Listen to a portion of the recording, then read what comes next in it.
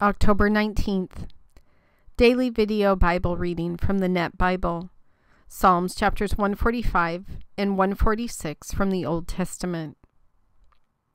I will extol you, my God, O King. I will praise your name continually. Every day I will praise you. I will praise your name continually. The Lord is great and certainly worthy of praise. No one can fathom his greatness. One generation will praise your deeds to another and tell about your mighty acts. I will focus on your honor and majestic splendor and your amazing deeds. They will proclaim the power of your awesome acts. I will declare your great deeds. They will talk about the fame of your great kindness and sing about your justice. The Lord is merciful and compassionate. He is patient and demonstrates great loyal love. The Lord is good to all and has compassion on all he has made. All he has made will give thanks to the Lord. Your loyal followers will praise you. They will proclaim the splendor of your kingdom. They will tell about your power, so that mankind might acknowledge your mighty acts and the majestic splendor of your kingdom. Your kingdom is an eternal kingdom, and your dominion endures through all generations. The Lord supports all who fall and lifts up all who are bent over. Everything looks to you in anticipation, and you provide them with food on a regular basis. You open your hand and fill every living thing with the food they desire. The Lord is just in all his actions and exhibits love in all he does. The Lord is near all who cry out to him sincerely. He satisfies the desire of his loyal followers. He hears their cry for help and delivers them. The Lord protects those who love him, but he destroys all the wicked. My mouth will praise the Lord. Let all who live praise his holy name forever. Praise the Lord, O my soul.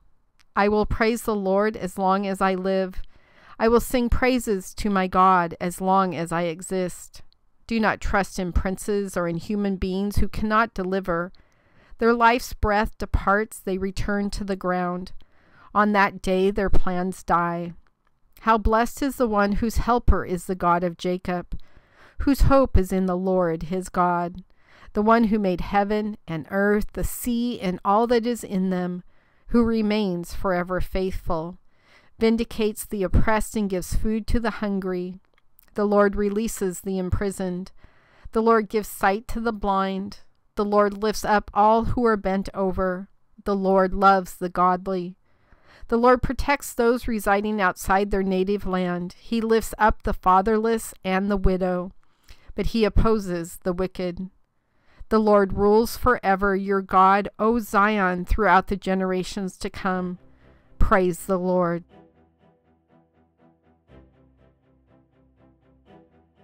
God, I love Psalm 145, where the psalmist runs out of words to talk about you. There's no dictionary, no thesaurus, no synonyms that can fulfill all the things that we want to say about you.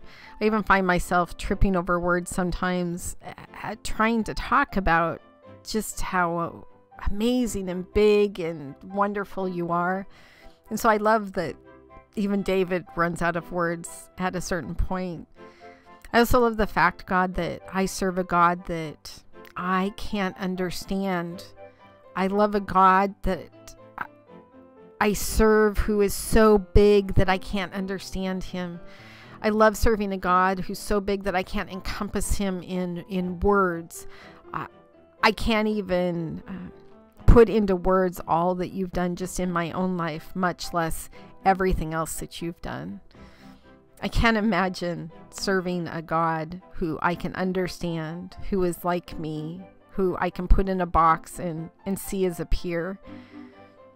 But you're not that. To even begin to understand what the word sovereignty means in relationship to you is nothing that we will, at least here on earth, be able to comprehend. But we can begin by understanding, like you say in the Bible, that your ways are higher than our ways. There's so many things that how we comprehend things isn't even close to what is really happening. in our own lives, God. Allow us to apply that sovereignty, that even though we may struggle with what we're going through right now, we put our faith and our trust and our obedience in the fact of your sovereignty, and the fact that it is so big that even though we know that we don't understand what's going on, we know without a doubt that you completely know what's going on. And more importantly, what is happening is for the best for us, because you love us. And again, I'm at a loss for words, because the love that you have for us doesn't come anywhere close to anything that we experience as human beings. Your love is so big and so wide and so deep that we can't even begin to fathom how much you truly care about us. But we can hold on to the hope and the belief and the truth that you always want what is best for us. And that if we just set our hearts and our minds on your will and keep walking in faith, in trust in that path, that you will always lead us down the path that is best for us. Doesn't mean it's always going to be easy. I totally get that. But it will be what is best for us. And at least for me, more importantly, it will be the plan you had for my life, to glorify you and to reflect through my life how you've changed my heart and all that you've done in my life. I may not have enough words to explain how crazy awesome you are, but I do hope that the actions in my life at least begin to talk of your greatness. In your Son's name I pray. Amen.